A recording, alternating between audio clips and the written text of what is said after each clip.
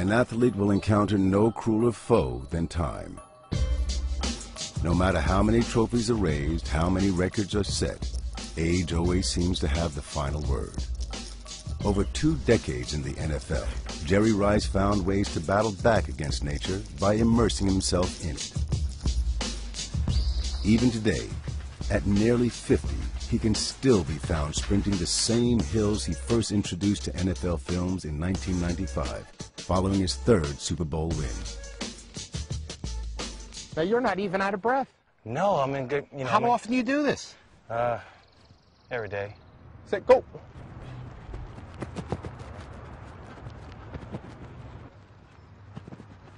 Tell us about the hill and why did you train and run up this hill? I wouldn't ride a moped up that thing. Talk about the hill. Roger Craig and my trainer Raymond Ferris, they introduced me to the hill as a rookie. And the first time I tried to run this hill, it kicked my butt. And I said, I have to go back and conquer that. Because you never want to get into a mode of quitting. The hill is about 2.5 miles up. Up. And we ran it for time. I think my best time was 15 under 16 minutes. What? 2.5 miles up? I mean, you're running and you're pushing hard. And I remember Ricky Waters running this hill with me, and he was dying. Then all of a sudden, my trainer said, "Jerry, go." And I could see the look on Ricky's face. Like, what, he got more? 800 meters to go, and I was able to sprint that. So it was about being able to put your body through that pain tolerance. Oh!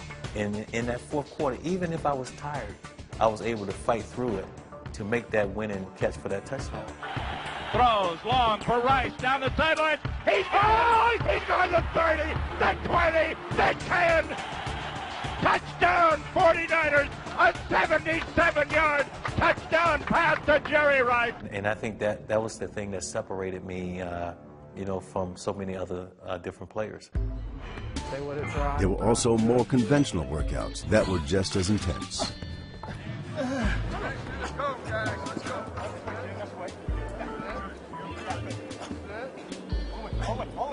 I never wanted anything handed to me. I wanted to prove myself every year, and that's why I would come to camp early. I know you did. I was always there, and I was ready to go to work, and I took pride in what I was doing. You did. I mean, my first camp in Rockland, we had the rookies come in first for 4 days, and I didn't want any veterans messing up the rookies' heads. I'm sorry, I wanted to be there. Before the rookies came. You were there 3 days before the rookies came. I was like, get out of here, all right? Somebody else needs to practice. Because I was ready to go. I had worked my butt off during the off season. Now it was time to go out there and show everybody that, hey, look, I deserve to be the starter here. And even in year 12. Still, I wanted to earn that. You'd come out early for practices, join the special teams. But it was important, Mooch. The reason why is because of the special teams. Yeah. That's important. And well, I know, but even if you weren't on the special team, so you were still out there. Yeah, you wanted those guys to know that. I would go to special teams meetings. I would sit there, even though I was not on it. But I wanted to know those guys to know how important that was.